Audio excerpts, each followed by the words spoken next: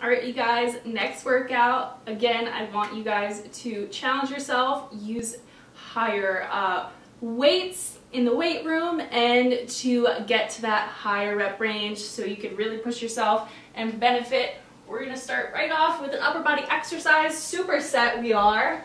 So just like the last workout, you're gonna do one exercise and then you're gonna go right into the other one without a break. And then after the 2 exercises in a row, you're gonna take a break, move on to the next round. So you're gonna take your 2 dumbbells. What you're gonna do is a chest press. So elbows are gonna be out, back is nice and flat on the ground. You could have your knees up. You're gonna do a chest press. You're pressing the dumbbells straight up.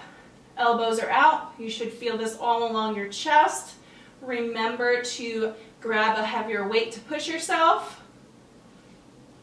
You're going to do that, and then what you're going to do is you're going to turn your wrists so your palms are facing each other. You're going to do the same press up, but your elbows are going to come in to your side. This is going to hit the triceps. Again, you're pressing straight up. Dumbbells come right into the side. Elbows are right into the side. Remember to breathe out and take your time. Next up,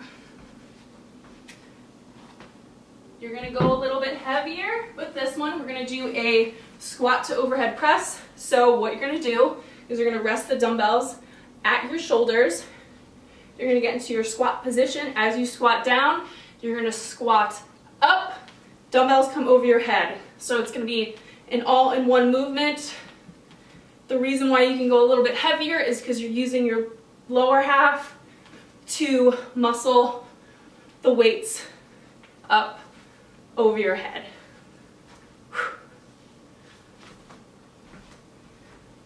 Next, we're going to be on our back again. We're going to do tricep extensions. So, same thing as the first exercise. You're going to be on your back. Hands are going to be over your head. What you're going to do is you're going to bend at the elbow. Dumbbells come next to your head. You're going to press them straight back up. You should feel a stretch in your triceps. Make sure you're breathing out. You want to keep your elbows in the same spot. You can go a little bit lighter on this one. It's a little bit harder. And just remember to breathe out and take your time. Next, we're on to a deadlift to upright row. What you're going to do, I'm going to do 2 sides of this so you can see the deadlift and then the upright row face on. Feet are going to be shoulder width apart. The dumbbells, your palms are going to be facing each other.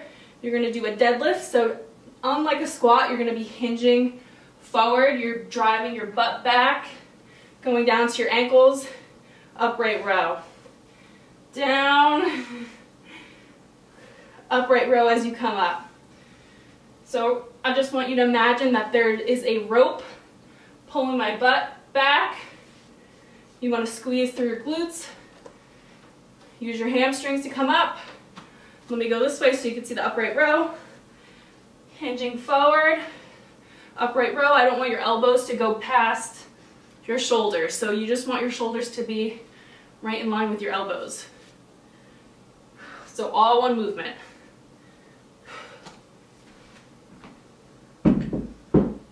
Next, shoulders are going to get a little extra burnout right here. You're going to do a forward raise to a lateral raise. So you're going to alternate forward, out to the side. Remember to keep your shoulders down and back so you're not using your traps. And again, you don't want to go as far as your shoulders. You want to stay right in line. Remember to breathe out. Then last exercise, we're going to do lateral raises. So we're going to be on the side. This is for your glutes. You're going to bring the band right below your knee this time. You're going to be nice and relaxed. Your toe is going to point the ground. You're going to bring your foot as high as you can up. And you want to keep that other foot planted on the ground. And then you're just gonna roll over, do the opposite side, same thing. You should feel it all right here.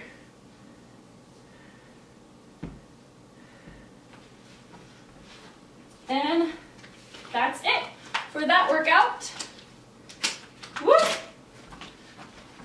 So again, remember to challenge yourself, use heavier weights to get that higher rep range in. Record your weight and the reps you have, so in the future you can crush it and go even higher with all the reps in pounds. Have a great day.